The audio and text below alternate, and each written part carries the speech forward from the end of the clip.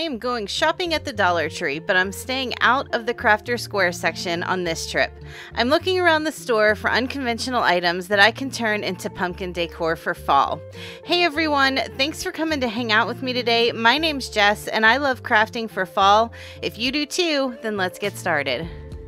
I headed over to the kitchen section and I grabbed a pack of these flexible cutting mats that they have at the Dollar Tree. I was inspired to make this pumpkin by all of the canning ring pumpkins that I've been seeing on Pinterest lately. Instead of using canning rings for this pumpkin, I decided to create rings out of the chopping mat.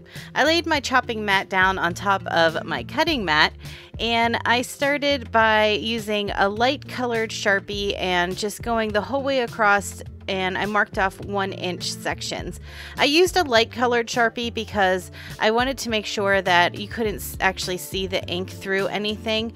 It's really hard to see on camera, but it was easier for me to see in person. Once I had the lines marked the whole way across on my chopping mat, I just used a regular pair of scissors to cut each of the strips. I grabbed a roll of this buffalo plaid fabric that I had found at the Dollar Tree a while ago. They always have different patterns of fabric there. I just happen to already have these in my stash. I cut a small slit on the one side about 1 inch over, and then I just tore the fabric because I like that rough edge on fabric. If that's not something that you care for, obviously you could just cut the strips with scissors or with a rotary cutter. But like I said, I didn't mind having the frayed edges on my strips. By the way, I had cut 14 total strips from the chopping mat, so when I was tearing my fabric, I made sure that I tore 14 of the buffalo plaid strips. And you can see I added a little hot glue to the top of one of the chopping mat strips, and then I just started wrapping the buffalo plaid material on a diagonal until I got to the end of the material strip, and then I secured it with some hot glue at the bottom. Now don't worry if you have a little chopping mat hanging out on either end, because I am going to cover that up later. To form the ring, I just used more hot glue and I hot glued both ends of the chopping mat together. I secured it with one of the craft clips from the Dollar Tree just to make sure that that glue really had a chance to set before I took the clip off. I repeated those same steps with the rest of the chopping mat pieces, wrapping my material on a diagonal down the plastic chopping mat and then gluing the two ends together to form a ring. Here's an example of a ring where you could still see some of the plastic chopping mat because the fabric wasn't quite long enough to cover the whole thing. In that case, all I did was, after the glue had set to form the ring, I took an extra strip of fabric and I wrapped it around the part where you could still see the plastic, and because of the pattern on this material, it just blended right in. You couldn't tell the difference between where I had started and where I finished. Once all of my rings were ready, I took a piece of jute twine and I just started stringing all of the rings onto the jute twine. Once they were all lined up on there, I just tied the two ends together and spaced the rings out as evenly as I could. When I liked the shape of the pumpkin that I had created out of the rings, I used my hot glue to secure everything in place. This is a little tough to do because I didn't want to fidget with it too much, so I just ran a big bead of hot glue all around the circumference of the bottom of the pumpkin and I just walked away. I let that glue set up before I moved on to any other step. Now I got to the fun part. I have this big bag of pieces of greenery that I've been collecting over the years, so I grabbed out some of my favorite pieces of leaves and little branches, and I just started decorating the top of the pumpkin the way I liked it. And I also had a bag of these stems from the Dollar Tree that I thought would make a perfect stem for my pumpkin. So after I had some of the greenery in place, then I picked out a stem and I added that to the center. I was still worried about those rings shifting around, so as a final step, I took a piece of chipboard, I cut a small circle out, I added a bunch of hot glue to it, and I just set my pumpkin down on top of it. That way you couldn't see it, but it just gave it a little more security to hold its shape.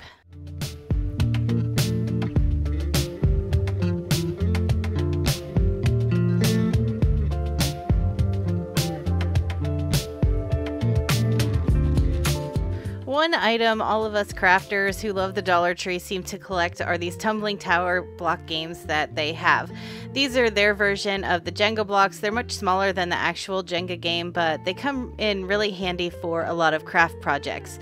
Now, I will say, I did not come up with creating a pumpkin for this video on my own. There's a ton of different ways to make pumpkins out of Jenga blocks if you look on different YouTube videos and different Pinterest posts. So this is not my original idea, but I don't know who actually came up with it in the first place.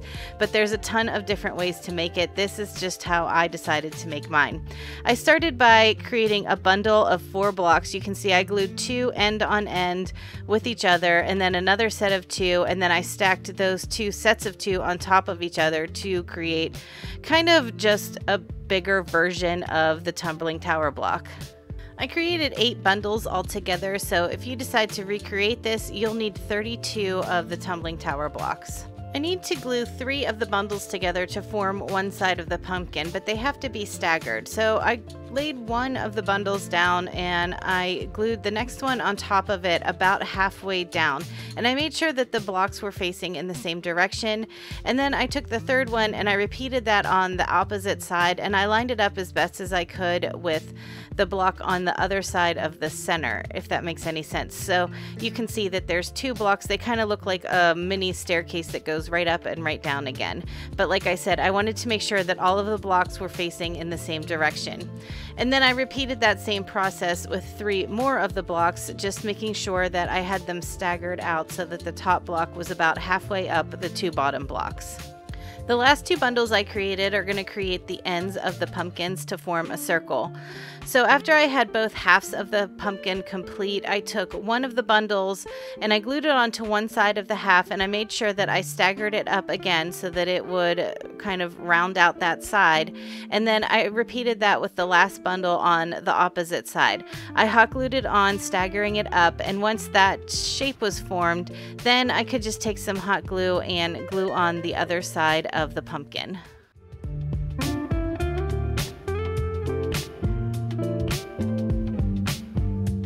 I also did that same technique with just single Jenga blocks to create a miniature version of the same pumpkin.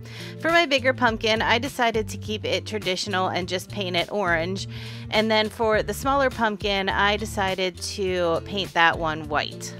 I like the distressed rustic look, so I decided to go back through with some of the mineral color by Waverly, and I just dry brushed it over both the white and the orange pumpkins. But after I painted the orange pumpkin, that seam between the 2 sets of blocks would blend together, but I still wasn't crazy about how much I could still see it, so that's when I decided just to take some jute twine, wrap it around the center, and finish it off with a bow. I hot glued some of the wooden stem pieces from the Dollar Tree to the center of my pumpkins to create the pumpkin stems, and then of course I got to town decorating with leaves and little branches. And I also had some of this berry garland in my stash that I wrapped around a pencil to create a little corkscrew, and I added that in as well.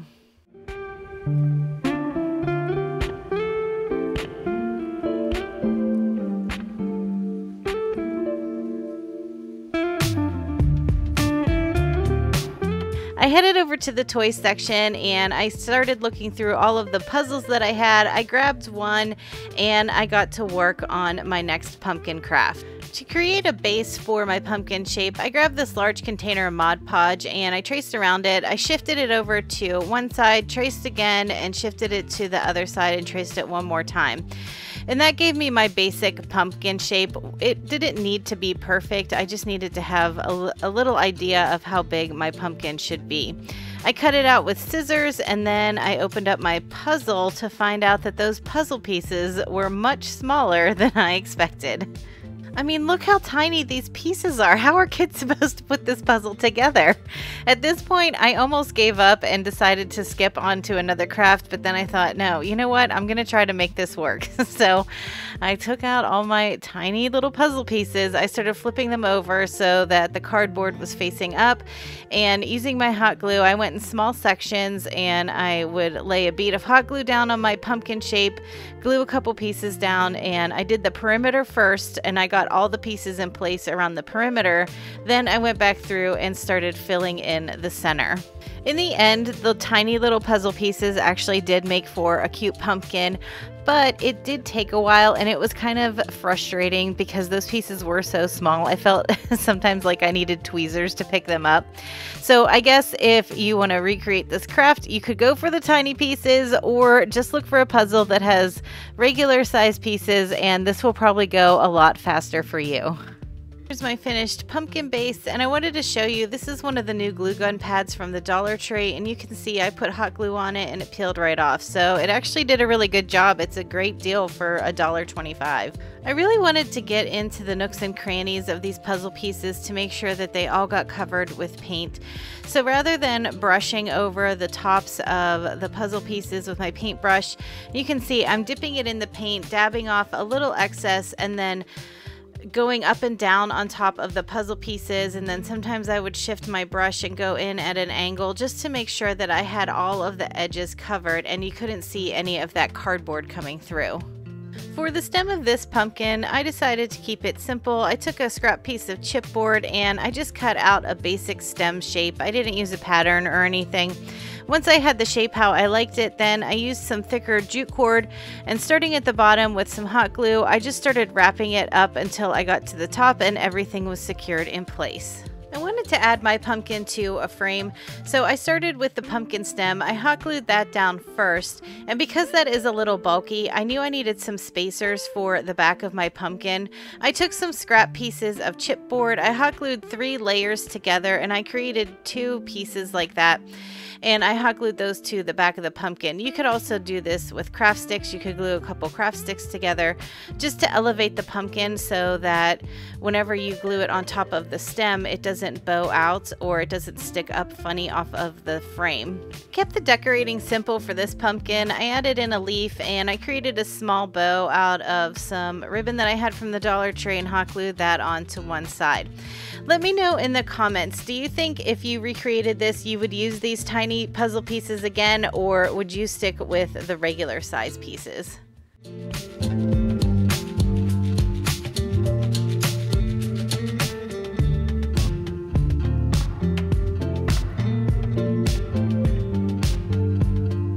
I have 2 more pumpkins to show you, but if you like this video, make sure you give it a big thumbs up and subscribe to my channel if you haven't already. If you're on social media, I am on Instagram at GlueLaLa, so you can follow me over there. Okay, back to crafting. I'm always impressed with the picture frame selection they have at the Dollar Tree, and you can grab some of these frames and use them for things besides showing off your photos. I grabbed 2 frames that I liked, and I'm also using some of these super jumbo craft sticks that I get at Walmart. I already took the insides out of the frames and I'm removing the prongs from the back side as well. Depending on what frames you choose will decide how many sticks you'll need for your pumpkin. For my frames, I lined up 7 sticks on the inside of my frames, and I left a small gap in between each of the sticks, and you can see that the sticks are just a tad too long for this frame, so I just cut a little excess off of one end of each of the sticks. Originally, I wanted to paint my sticks with the elephant color, but unfortunately mine was just about empty and I didn't have enough to paint all 14 sticks. So instead, I took the mineral color, I added just a dot of the ink color, and I mixed this together. And the gray was a little darker than the elephant color, but it did the trick. I'm also adding that same color to 4 of the tumbling tower blocks. To make the frames and the sticks more cohesive, I decided to take that same paint mixture and I did a heavy dry brushing over both of my frames. Once all my gray paint was dry, I took the plaster color by Waverly and I did a heavy dry brushing on all of the pieces. So I dry brushed over the sticks, the Jenga blocks, and the 2 picture frames. After the paint was dry, I started laying my sticks back down onto the picture frame. So this is the back side of the picture frame you're seeing here, and I always like to start by gluing the bottom stick in place first, then I flip over and I glue the top stick in, and then I just go back and forth. I glue the bottom one, then I go back to the top, and then that way I can kind of judge how the spacing needs to be as I'm laying them out. So if I need to adjust the spacing, I can do that and it'll look pretty even as I make my way from one side to the next. And I did that on the back side of both of my frames. After all my sticks were in place, I took the tumbling tower blocks and I hot glued one into each corner of the bottom picture frame. Once those were all in place, then I added more hot glue to the tops of the tumbling tower blocks and I laid the second frame down on top. For the stem of this pumpkin, I took a piece of dark brown felt out of my stash. I cut a strip about 3 inches wide. I hot glued down a piece of an old floral stem and I rolled it from one end to the other. When I got to the end of the piece of felt, I added more hot glue to secure it in place. After my hot glue had set up for a few seconds, I grabbed the piece out of the center and I started twisting and pulling it up through, and it created a cone-shaped stem. I added hot glue to the inside of the 2 frames and I placed the stem inside. Then I got to work decorating the front of the pumpkin. Since this pumpkin's a little bit bigger, I decided to get out some of the bigger leaves and greenery that I had. I laid them over the front and I also tucked a few into the top of the frame around the stem to blend everything together. I created a simple bow for the front by cutting 2 pieces of burlap ribbon that were the same length. I folded them in half and I cut from the outside towards the center to dovetail both of the ends. Once they were all cut, I laid them in an X pattern and I cinched them together and tied them in the center with a piece of jute.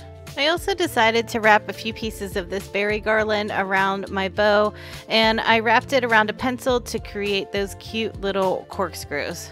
I hot glued the bow to the top of the pumpkin and I grabbed a pack of these fairy lights that you can find at the Dollar Tree. I started by adding them into the bottom of the pumpkin and I used my pencil if I needed to help pull them up through to the top, and I made sure that I left the battery pack out on the bottom and stuck it towards the back of the pumpkin so you couldn't see it once it was all lit.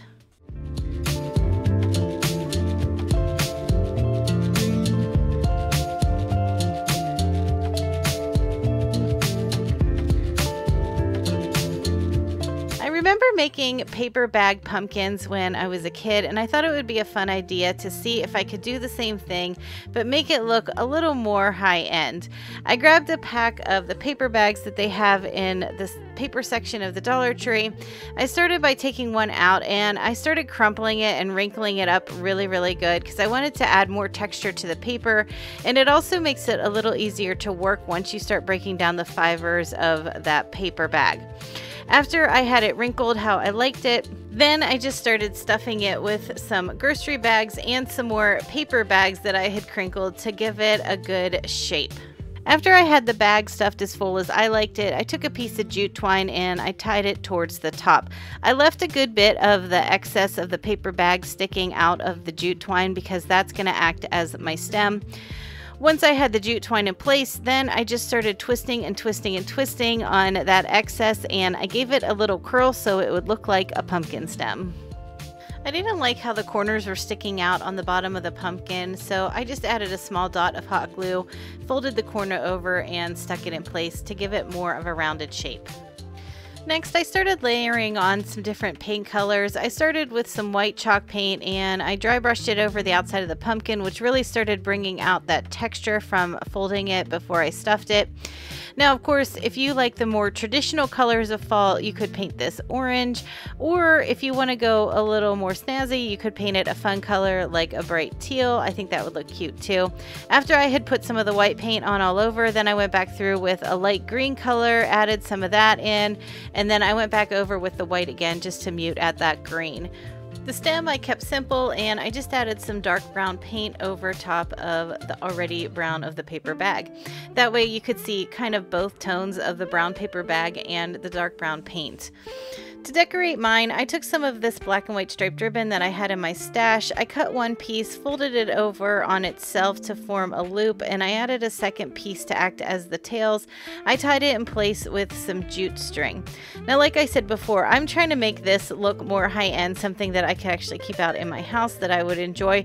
But I do remember making this as a kid, and I really had a good time. And I think when we made them, because we made them in school, I think we turned ours into jack-o'-lanterns. So if you do have little ones, if you have kids or grandkids or nieces and nephews, I think this would be a fun project that you could all do together. They could paint their pumpkin with some cute faces, let them go to town decorating it how they like, and you could do the same, or you could try to make yours look a little more high-end like mine.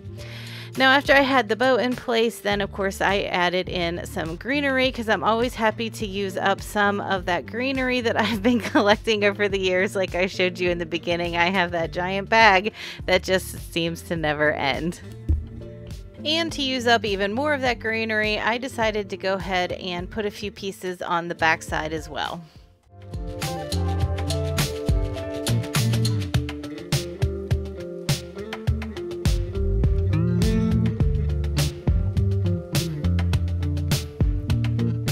Thanks for coming to hang out with me today. You'll have to let me know in the comments which pumpkin was your favorite, and also let me know if you're going to try to make any of them for yourself. I hope you have a great week. I'll talk to you in the next one. Bye.